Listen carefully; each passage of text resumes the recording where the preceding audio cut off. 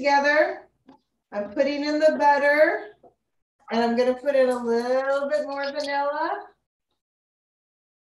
You're going to see, Deb Snyder and I were talking about, we don't use recipes a lot, so like a little more butter went in this time.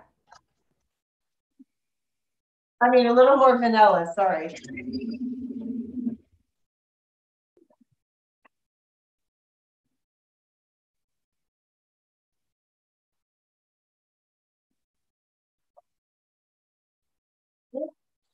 That's it. So here is the end. That's the whole thing. And it's in here. And then I take, hang on, the spatula. Uh-oh.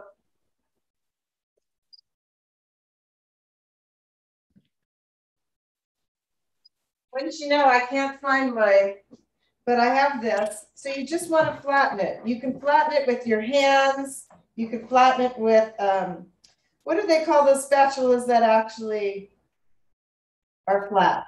There's a name for them. Flatulas? That's why we have you on the show, Benjamin. Yeah, it's definitely not for my cooking because I'm just commentary. And that's it. What'd you say, Lois? Offset spatula. That's it.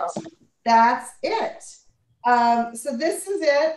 I don't want to press it too much, but you want it because you want it flaky. The other thing, you know, Benjamin asked, like jalapenos, no, definitely not. But the other thing I've thought about is cinnamon. And even you could sprinkle like cinnamon on top. Too risky. What? Too risky with the cinnamon. Anyway, there's my biscuits. You'll see them at the end of the show. And unfortunately, you can't taste them through Zoom. But there you go. They're going in the oven. Next, I think I'm going to hand it over to Shana. Shana's going to make some wonderful dishes for breakfast, vegetarian, because I like vegetarian. Go, Shana. So I'm the non-vegetarian making, I guess, the vegetarian.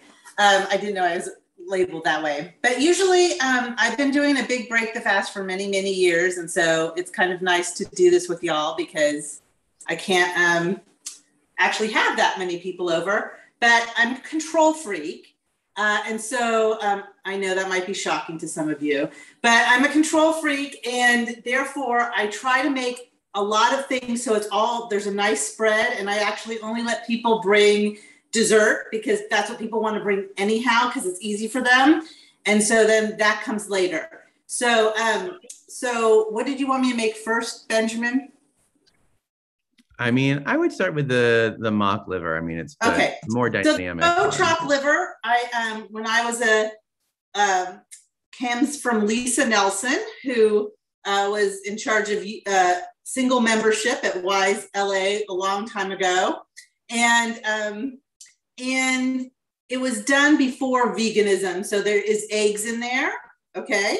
And it's like, and really, I have to say the egg is important. Okay. So, and the other important parts of faux chopped liver is when you make chopped liver, it's the onions, it's the garlic, it's the, all that. So Shana, do you like regular chopped liver? So I do like regular chopped liver. Who else here? Raise your hand if you like regular chopped liver. And don't you guys wonder why people are like, what am I, chopped liver? That should be a compliment. Shouldn't it be a compliment? So it shouldn't be a denigration. It should be an elevation, which is perfect for our elevation series. Sorry, yeah. Shana, go ahead. So I love that you're bringing something for people that maybe aren't wanting something a little healthier, right. A little bit healthier, just a little bit. Done to be healthier. So you make the lentils beforehand, and you really can't see them because they're dark. But we make the lentils beforehand, and you make it with vegetable stock. And then if there's no vegetarian coming to your home, then make it with chicken stock, and it's still healthier. And Shana, have you seen at Trader Joe's, they have the pre-made lentils? You can just get them already made and packaged. No, but you can't do that because they don't see the problem with pre-made lentils and pre-made, quinoa, like they don't cook it down enough for my stomach. Okay, I see. Break it down. Okay, I see where you're going. My kids get it too. Yeah. Okay. So you also have to saute with the olive oil, the onions down to translucency. Let me put this. Maybe that's better. And so you do that ahead of time also. And I put a little garlic, and this is where I put the salt and pepper in to taste. So like the recipe from Lisa Nelson, I'm just telling you, I take my own liberties. She also has 2 eggs. But if you're using organic eggs, you got to use 3, okay? Because they're smaller. And let me tell you Martha Stewart's secret to hard boiling eggs. It's very important so that they're nice and yellow inside. You only boil them for 5 minutes. Then you let them sit in the hot water for 10 minutes, and then you empty it out. And it's not gray. They're beautiful yellow. I'm going to show you. It's very important. Very important. Okay, beautiful yellow inside.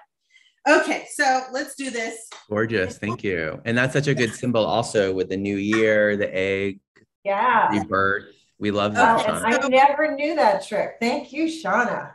No problem. I'm here about efficiency, because I do all of this in the afternoon before Yom Kippur. Afternoon before Kol Nidre, and then I do it like in 2 hours when I come home from services, and I don't make it to Needle. Okay, so, and also this kitchen was not set up for this. So a cup of walnuts goes into the food processor, and you do that first because it makes it go fast.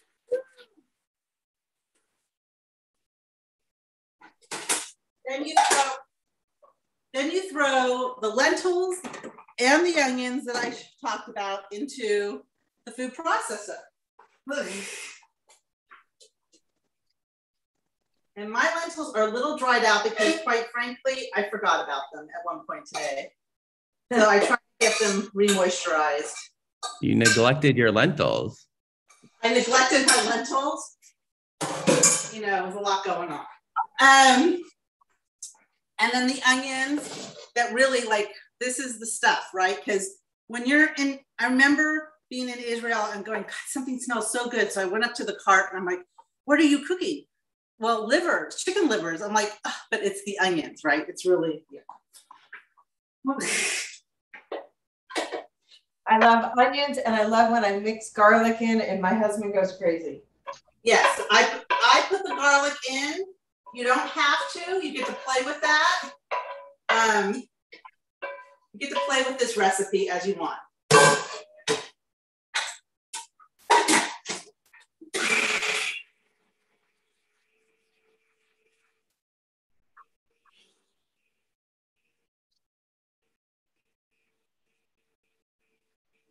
And then you're going to throw the egg in.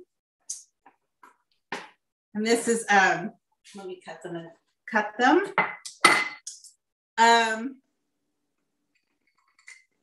So does all the fat come from the onions and the olive oil?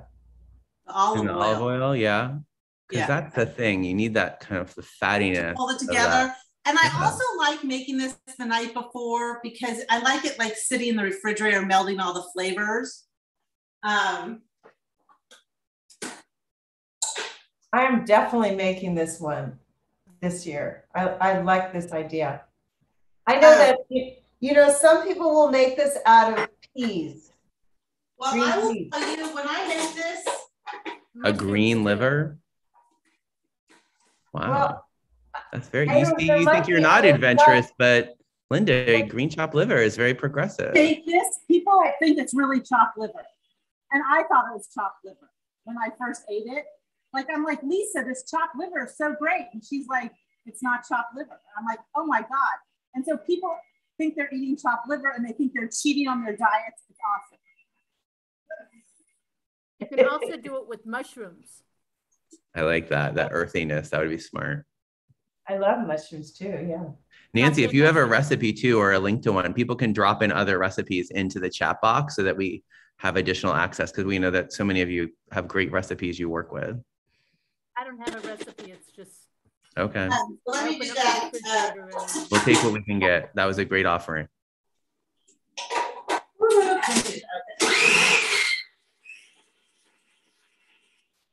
It could also be, Ben, that Benjamin, that the onions, since they're sauteed and soft and mushy, gives them that body. Oh yeah, because it's I would in the think oil. so. That is like, those caramelized onions are like the essential ingredient, like especially when they're on top and you want a little bit of that. Have people had this?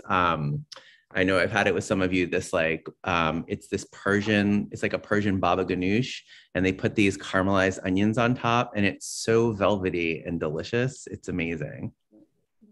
So I'm just going to show this to you quickly, and then you can, this is not the plate. This, I know you wanted like nicely plated. You can plate it at the end. We'll do like a food so that's porn good. reveal at the end. Fabulous. Okay, so then the other, so that's this. It looks really delicious. See? Okay. And the next I do, which is very, very easy, because it's very important for me to have easy things, because I want everything done. So the next is really equal parts of artichoke hearts, hearts of palm. Say what the recipe is. Oh, I'm sorry. Okay. This is marinated vegetable salad. Yeah. This is really easy. I only do easy, okay? So, and Shana does like the slice. Oh, Shana. So I have the sliced black olives. What? I'm making a joke. Shana does easy or Costco. Yes, that's right. It's okay. I work 60 hours a week. Okay, so this is a great thing. You put this on top of a can and you drain from the can. So you don't even need to dirty another thing. Awesome. Okay. So there goes the sliced olives. We quarter the artichoke hearts. You don't want them marinated, you want them plain. They come in a nice can in Trader Joe's. It's hard to find hearts of palm. They have it now. It's front and center at Trader Joe's. Front and yes, I just Trader got Joe's them. has it, and sometimes Costco sells them, and you should buy them when they do. And when I was growing up, I felt like artichoke hearts and hearts of palm, they were so fancy. Were they fancy for everybody growing up? Yeah. Now they're like, well, it's like $2 for a can, but they were like kind of exotic. Like, I guess because it was like palms and palm trees. What's that, Shana? Well, I mean, when I went to college, when I went to graduate school in DC, like people are like, artichokes? You eat artichokes? I go, yes. Here, let's prepare artichokes.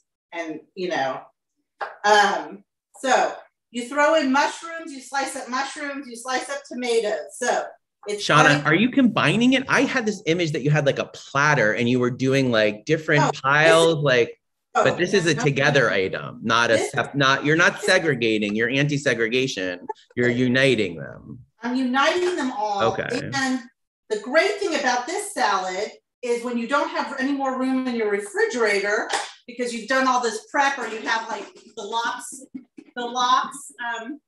So here it is, like you can see. I got the artichoke hearts, the tomatoes, the mushrooms, the olives, hearts of palm, okay? And then you use your favorite balsamic vinaigrette. If you want to make it from scratch, God bless you. But my mother likes Paul Newman's balsamic light vinaigrette, and that is what we use. My grandmother used to have a framed photo of Ralph Lauren in the kitchen. That was like her Paul Newman. She just like loved having Ralph Lauren around. And so you remember that, Mom? You know, I use a little bit more than I would normally use because I want it to marinate. And so when your refrigerator's full and you just don't have any other room, you don't even have to put it back in the refrigerator. And I will tell you, you can eat this for leftovers for a couple of days, or it just gets better with time. Shana, question. It's hard for us to get the full beauty of it, but I'm getting a sense of, do you ever just like hit that with a bunch of fresh herbs, like a dill and cilantro or parsley? Okay. So you obviously cook for a few people who you cherish. And I cook for about, I think, who's been, no one on here has been, because sometimes I invite people in the neighborhood. I don't know, Nancy, did you come once? Yes. So Nancy, I have about 40 to 50 people coming into my 1,500 square foot condo. And I'm about efficiency, feeding them good food and getting them out. Especially if it's a school night. They don't want to leave, Shana. I know, Nancy, but that's the deal. So like I do 2 egg dishes, one sweet, one savory. I have a whole bagel spread. I make sure there's a veggie and there's a fruit salad. I trust one person to bring a salad, you know, because she's on time and, you know, comes out. And then I have another friend who knows the layout and can follow the map. So because I told you, I'm honest, I'm a control freak. Okay, so this is, so that is the easy mixed vegetable marinade salad. And you can, it goes really well. You can make it early in the day. You could even make it the night before, but I put the mushrooms in the day of. That's it. Yum. Thank you. Love it. Sounds so good. Later, right? I think we're ready for Deb. Deb is going to bring it on home with her famous kugel recipe that I'm really shocked that she let us in on the secret recipe I told her, because I thought this was really a secretly recipe. Go, Deb. Well, thanks. Not so secret. A matter of fact, I don't even know. My mom didn't serve this. I think, I don't know if you all remember, but temples would put out Jewish cookbooks. I think we even did one once. And this was from a cookbook I don't even have anymore, because for a moment, I almost forgot what was in this because I haven't made it in such a long time. So now you all have it. Now it's a reminder for me too. So this is super easy once again. So you're gonna go ahead and take your stick of butter. It's at room temperature. You put it in a bowl. I'm making right now the non-dairy version because I do have folks that are allergic to dairy, and I'll make a dairy version as well. So I picked up today, they typically have it at most grocery stores now, but this is what I used for the non-dairy cream cheese. It's called Daya, and it's a cream cheese spread. So non-dairy cream cheese spread. So I'm gonna go ahead and put this in the bowl with the butter, all right? And now I'm going to cream those two together with my mixer. That's it. You know, at Gelson's, they have, I think it's called Kite Hill products. A few choices, and they're really good non-dairy products. Yeah. I heard Gelson's was running out of dairy products around Rosh Hashanah. Oh, really? People were talking at Tashlich that Gelson's was like overrun. It was a madhouse. That's funny. Just like the toilet paper, I guess. All right, and now we have, in this case, almond milk, because remember, this is non-dairy, but you could use cashew milk, you could use regular milk, you could do the lesser calorie version if you wanted to use non-fat milk, fat-free cream cheese, but the way I see it is, why do that? We were, especially during break fast, you can indulge a little bit. You know what I find is creamier than almond milk, you might want to try it, is oat milk. Yes, oat milk is good too. Absolutely, good suggestion. So 2 cups of that. That's what I couldn't remember, by the way. 1 cup of sugar. I do use baker's sugar, so it's a little finer. So that's what I used here. Do you ever try brown sugar or that? No. This is purely, yeah. That would be too healthy for this type of recipe. So then I did just different flavor. Yeah, different flavor. Yeah, 4 eggs. So once again, I'm going to now beat that together. Okay, so Here we go. Very easy, right, so far. So these are all, this is basically your marinade. And you just want to get it so it's all mixed together evenly. Nothing special, just like what you would do with cake batter, right?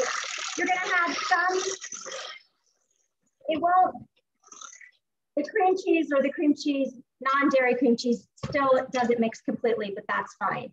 So then this is kind of, I guess, I think the secret of this, and that is that I use, this isn't the secret, but just so you know, I use the Manischewitz wide egg noodles, and I already went ahead and boiled the noodles, and I'm going to just go ahead and put this in this mixture right here. Thanks, Deb. I love that the blender looks like the one that Liz stole from her grandmother. Oh yeah, no, I don't have, you guys were talking about food processors and stuff. I'm like, I don't have any of that. I'm like total old school, whatever. So anyway, so then I'm just going to take these noodles and I'm putting it in the mixture, right? And then you're going to marinate the noodles. So that's what I think the secret is of this recipe, is that by going ahead and just folding in then this nice creamy, sugar, buttery, yummy deliciousness, you're going to go ahead and just marinate the noodles. And in this case, I will be marinating this until breakfast at Allison's house on when is that? That's Thursday. So these probably will be really, really good by that time. But no, so I don't think it makes a difference, but it does soak in the flavor, I think, and then it ends up puffing up a bit like a souffle. So after you take these out, I'm not going to do this now because like I said, I'm trying to also be efficient of what I'm going to be making later this week. I'm going to make a regular one as well. But I just went and I picked up, especially if you're bringing something to someone's house, it's much easier. I know it's not good for the environment, but one of these little tin guys so that you can leave it there. You don't have to worry about it. And then I don't know about you all, but there's something about Jewish cooking that has to include Lipton onion soup and cornflakes. I'm not sure why. I think it's just a thing for all of us. It's just what we do. So I have some cornflakes and I'm going, oh, you know what? Wait a minute. So sorry. I forgot to put in some, I don't do this. Linda's like, can you do this? She thinks like I'm a pro or something. I'm really not. Yeah, a teaspoon of vanilla. So you did cinnamon already? I have not done cinnamon. I'm going to explain that in just a moment. That seems so important for like the absorbing flavor in noodles. It is. So what happens is, so then you're going to put the mixture into your pan, right? You're going to take your cornflakes and you're going to take some sugar. Once again, I did not measure. I just put some in this little bowl and I'm going to stick that in there. And then I'm going to take some cinnamon and I'm going to go ahead and just, I don't know, just make it so that it looks like there's a combination of the sugar and the cinnamon. I'm sure you all can figure that out. And then I'm going to go ahead and close the baggie and what's that one thing? And then you can go ahead. Hi, honey. You want to say hi to everyone at Leo Beck Temple? There's Barry. Hey, Barry. It is. That's so close. No, it's not. All right. Yeah, we don't read on things now because of COVID. So, all right. So then you're just going to crunch this all up. You have your sugar and your cinnamon mixed in. So that's where you get the cinnamon, Benjamin. So then you sprinkle it on top. And if you want some more cinnamon, you could put a little bit more cinnamon on top of the cornflakes mixture. Don't put too much sugar because it's already really sweet as it is. So you could just add a little bit more cinnamon. No cinnamon in the mixture. No. Wow. No cinnamon in the mixture. It soaks in from the top. So then top down cinnamon. Got it. Top down. Yep, top down. So Robin doesn't like that. She likes cinnamon from the grassroots up. That's her model. You know, you could go crazy. It's okay. I think you be you. And if you want to put some cinnamon in this first, I'm sure it won't hurt the recipe.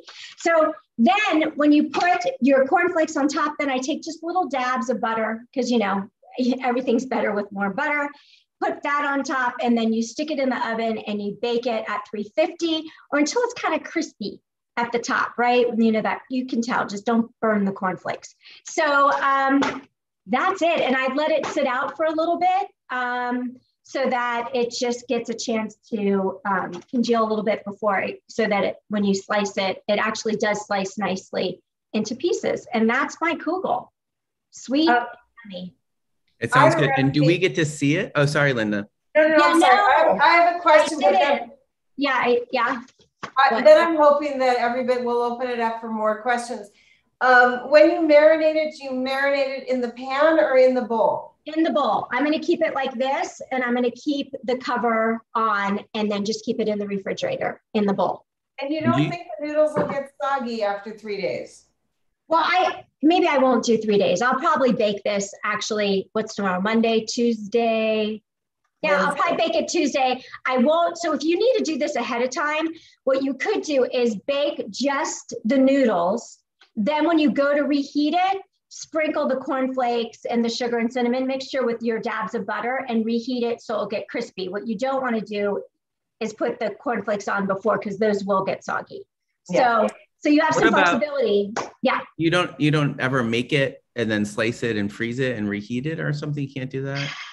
I know the freezer is our friend, but I'm not a big fan of freezer stuff. Yeah. I feel like I don't know. It's like you want that smell too. Yeah. Going through the house. There's just something about that, just fair. Like the onions and the celery and all that smell. So awesome. Yeah. So no, I'm sorry. I wimped out on you guys. I did not do the full version because I was trying to be efficient. And so now I've made one of 3 kugels that I'll be making on Wednesday.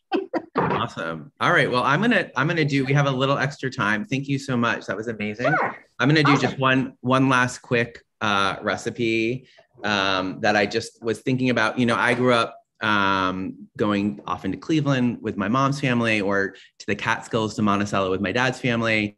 And we often were in the Catskills, and there was a lot of smoked fish there, just like generally, like it wasn't a high holiday thing or like a Shabbos thing. It was like whatever the day of the week was, there was like smoked fish. But at that point in my life, I didn't eat smoked fish. I don't know if other people also didn't eat smoked fish when you were growing up. It was like a thing that I had to grow into. I think it was like post-college, I started eating smoked fish. So I'm always feeling like a little bit behind. I'm generally a late bloomer, and I think that's especially true with my smoked fish consumption. So I love smoked fish because it's, there's so much flavor packed into it. You can just do so much with it. You can, smoked fish, particularly smoked whitefish, can be a great addition if you're making a fish chowder. Of course, we know there's like smoked haddock chowder. So the smoked fish that I got is just this very simple smoked whitefish. I think I got it at Whole Foods or Whole Foods 365, $10. If you try to get whitefish salad when you go to a bagel shop, it's like $30 or $40 a pound. It's such a scam. So treat yourself, $10, get a thing. You got it there. You smoke it yourself, Nancy? Wow, you're smoking yourself. Okay. I don't do fish. I do turkey. Okay, you do your own turkey. Okay, well, you could make a turkey salad. So the 4 ingredients in this, hold on a second. So the 4 ingredients we have is just these like the most adorable little chives that I diced before. You just line them up, and then tiny little chives are so cute. Lemon zest, just the outside, stay away from the pith, the white part. You don't want that. Pith is our enemy. And then I took off the whitefish. It took me probably 30 seconds. It's very fast. You want to just like take off the whole skin and then work from the top of the backbone out so that you don't get any of the bones. Bones can be very unpleasant. You don't want to have to like call 911 when you have someone over for breakfast. That's like the situation you don't need in your life. Probably they're already gonna be having a heart attack from that amazing kugel, that sweet kugel with like half a stick of butter per person. I love that. And then the last ingredient, which also is totally optional, but I went to get creme fraiche today at Sprouts, but they did not have it. So I got a little sour cream. So it's like a poor man's creme fraiche. It's like creme fraiche-ish. So I'm just gonna add the whitefish, zest, chives, and then I think probably about two tablespoons, maybe 2.5 tablespoons of the sour cream. and then mix it up. And this is like a very nice item to have at your table. It's a luxury item. And I think recently we were at an event where there wasn't enough smoked fish for people. There was one person in particular who was just so irritated about that. And you know what? I felt a lot of solidarity with that person, because when you want smoked fish, you really want it. You know, you don't want like a little sliver. That's why when I make gravlax, I always try to make a lot of it so people can really luxuriate it. And that's what's fun about making your own smoked fish salad at home, is you don't have to spend $40 a pound.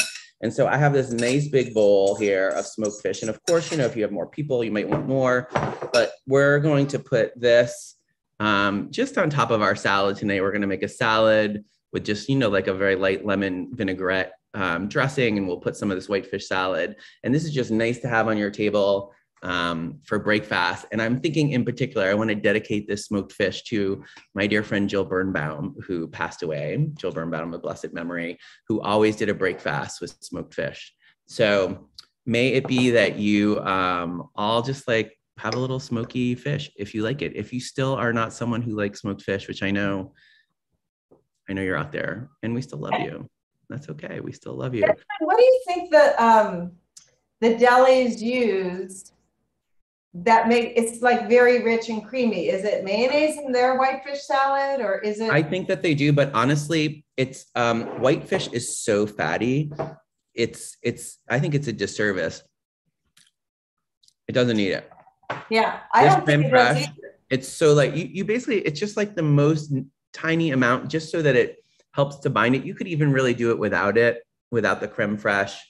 The chives and the lemon zest, I think, just give it a brightness, because you have to cut through also the fattiness of it. Oh, and the last thing, just because sometimes we like to share other products, I'm sure everybody knows about Mary's. Does everybody know Mary's? Do you guys have these? I think they're good. Those of us that are like the low carb humans of the universe. They have all different flavors, and they're so tasty. And like, sometimes you just like want to sink your teeth into a crusty bagel, but then you're like, do I really want to sink my teeth into a crusty bagel? But the answer is almost always yes, I do want to sink my teeth into a crusty bagel. But then you've wisely not allowed bagels into your home. But then you look, oh, I have Mary's, and she gives me some of that crusty without the bagel. So Mary's, she has many different flavors. She's our friend. Okay. Should we open it up to see if there's questions? We have questions for Linda. And Shana's going to show her plated salads. Yeah, let's see it, Shana.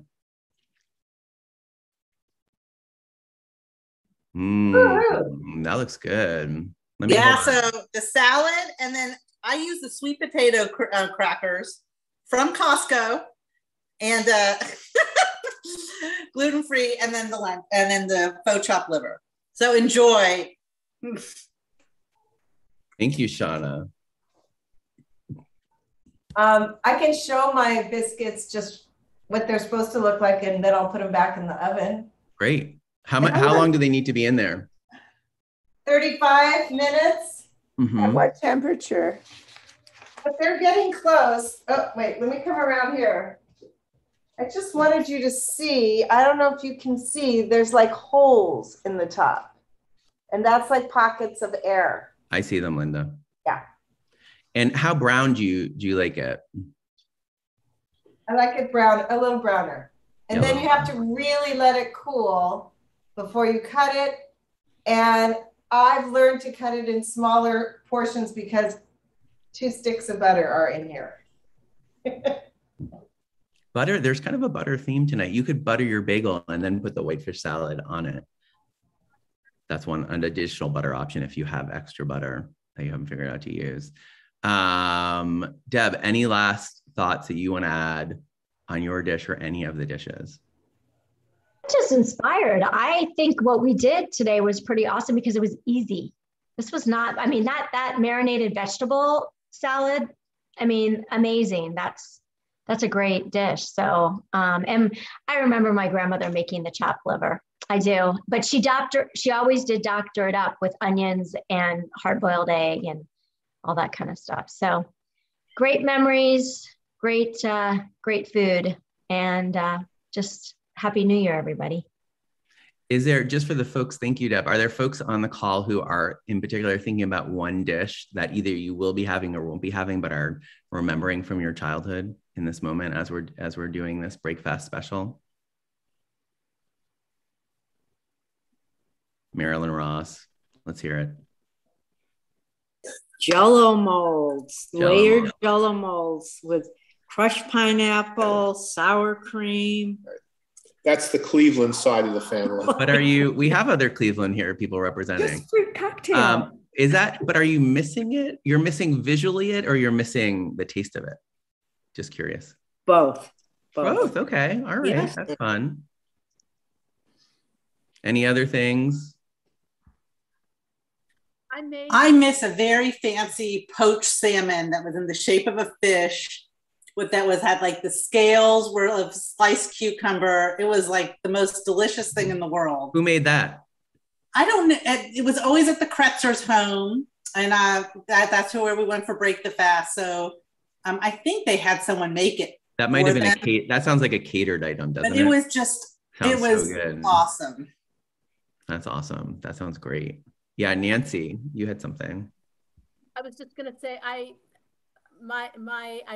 Deb and I were talking last weekend at Tashli, and I thought I said the heart attack kugel because that's what I thought you were getting. That's what you had talked about making.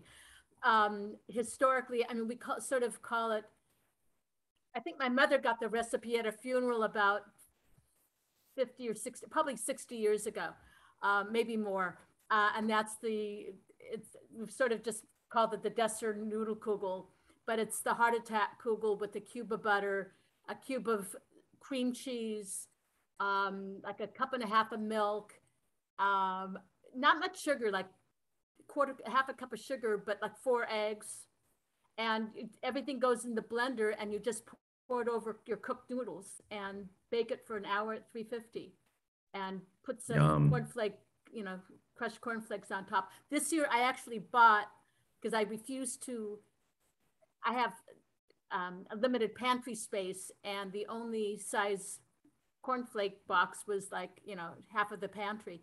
And so I bought already pre-crushed cornflake crumbs, I'm embarrassed to say. But I made it for some cousins yesterday. I went to a late Rosh Hashanah brunch with some family. Or an early breakfast. I love that. It's good to break the fast before you even fast. It really gets you ready. I like that, Nancy. You're amazing. All right, let's see. Lois, did you have something? Did any other people want to add one last item they might be missing? I have a recipe for a vegetarian chopped liver that's made with canned LeSueur peas and walnuts, but I don't have it handy to share with all of you, but if you want it, I can get it for you. And it tastes like chopped liver. I think Tammy made it for a special oneg. I think, Deborah, it was for your parents' anniversary. And I got the recipe and passed it. I made it and then I passed it around. So I have that one. But what's wrong with regular chopped liver? I mean, really, my grandma made it. I remember her chopping it. She had a wooden bowl and a mezzaluna chopper. And that's how she would chop the liver and everything. And it was the best. The grinder. No. Yeah, my grandmother had the silver grinder. Yep. Oh, mine used the bowl. So amazing. Yeah. Thank you. Thank you both for doubling down on the chopped liver to affirm those of us that do love. And you can love both types, right? We don't have to only have allegiance for one. It's a new year. It's a new time. I think the chicken fat is what makes the chopped liver the real schmaltz. Yeah. What's the name, Dad? What's the name of that restaurant on the Lower East Side where they used to have the chicken schmaltz on the table? Ratner's? No, it wasn't Ratner's. No. It was on not Stanton, on Essex, downstairs. Right.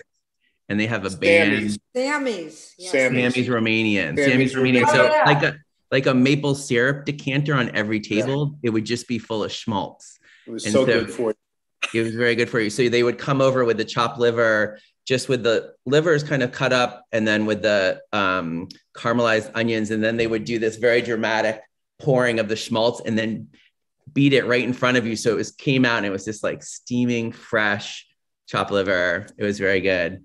You probably could only go there twice in a lifetime because. Sounds like guacamole at the table, but chopped liver style. I actually did go there with my friend Jill Birnbaum, with my cousin Stephen Ingleson, and they'll give you can get a bottle of Absolute in a block of ice.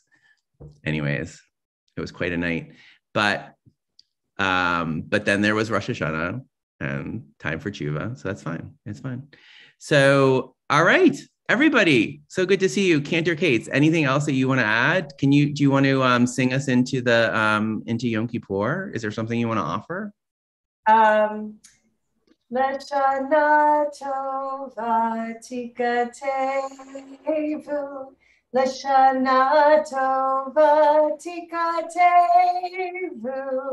Lashana tova Tikate. May you all be blessed and written in the book of life for a really wonderful year that is coming. Amen. That's the best way to go into Yom Kippur. Thank you, Cantor Kates, and thank you, Deb and Shana and Jocelyn, if you're there in the background supporting your mom. Thank you. And Barry could have been more disruptive, but he wasn't. That was awesome, right? That was really good. He showed a lot of restraint. And just all of you, Shana Tova, so great to be with all of you. Yeah, this have was a fun. great, Thank you. Have a really sweet new year. Thanks, everybody. And a delicious breakfast. Shana Tova, everyone. Shana Tova. Thank you, everyone. Shana Tova, everybody. Bye-bye.